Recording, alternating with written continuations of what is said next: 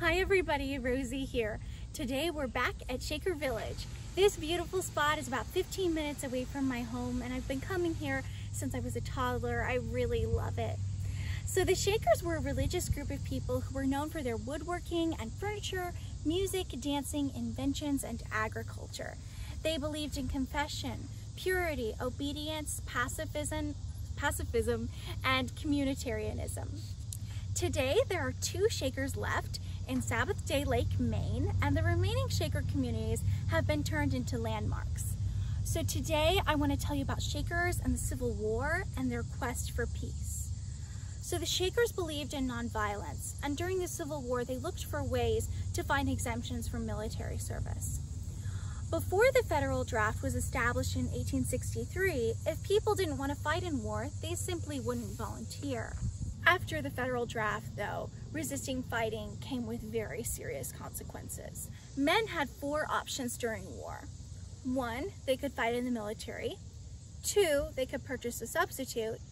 3, they could pay a hefty $300 fee, worth over $7,500 today. Or 4, they could be prosecuted as a draft dodger, which usually resulted in being shot and hung. The Shakers obviously didn't feel okay with any of these options, so they traveled to the White House and visited Lincoln.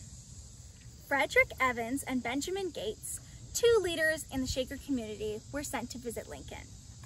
Once they got there, they pointed out that many veterans of the American Revolution had converted to Shakerism after the war. These men never accepted their pensions, and if they demanded payment, it would be over $1 million. That's worth over $30 million in today's money. They also explained their deeply held views on nonviolence and why they believed in its transformative power.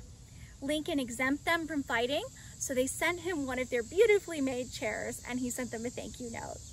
They also invited him for a vacation in New Lebanon, one of their communities. Some historians say that Lincoln developed a deep respect for the Shakers and met with one of their leaders to pray. She sent him a letter afterwards, and people say that that letter was in his pocket when he died. So what is one of the messages that we can learn from the Shakers? Well, one thing that I take from this story is that we need to be brave and that we need to make nonviolence an integral part of our lives. The Shakers simply couldn't fight in war.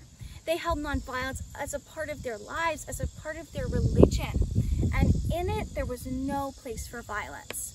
In the world that they worked for and envisioned, there was just no place for war. We can learn so many amazing things from them. Furthermore, please be aware that for most young men in the United States, it is mandatory to register for the Selective Service in case of an emergency draft. Punishment for not registering is a fine of up to $250,000 or 5 years in prison.